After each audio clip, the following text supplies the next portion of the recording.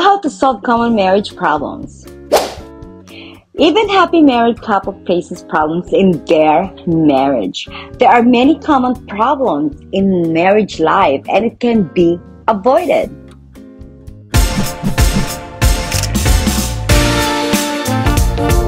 Hello mga gorgeous, welcome back once again to my vlog. I hope you're all in great condition at this time.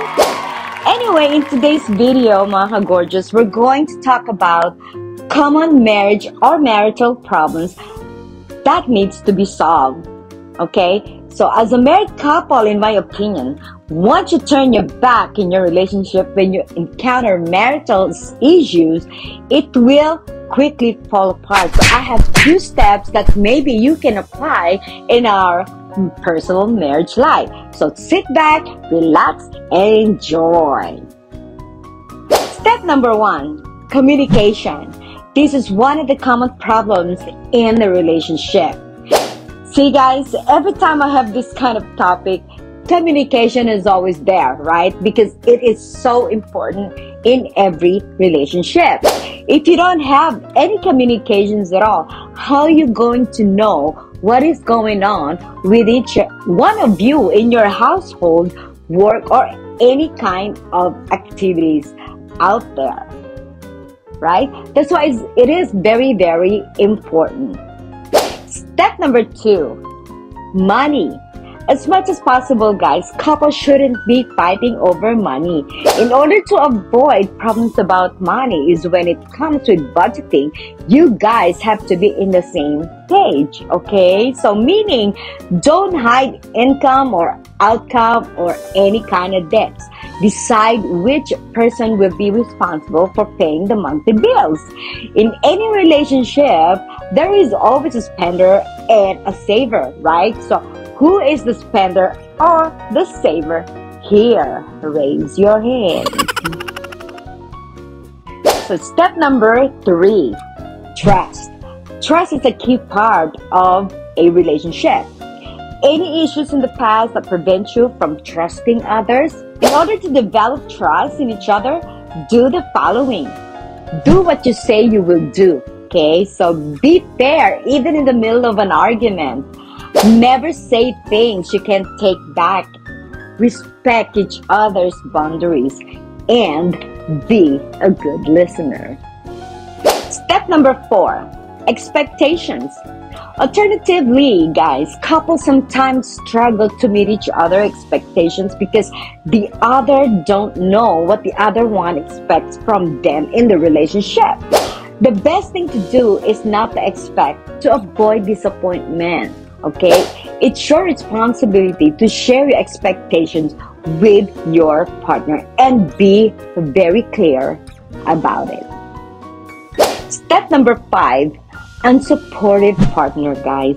Another common problem is when a partner is unsupportive of goals and interests. Lalo na dito sa YT, dapat supportado din tayo ng mga spouses natin, di ba? Or karelasyon. You want them to follow their dreams and will do anything to support them. Another thing, guys, is step number 6, cheating or infidelity. There is a lot of forms of infidelity nowadays, guys, with all different, sites, as simple as downloading an app and all. Cheating is a huge issue in a relationship.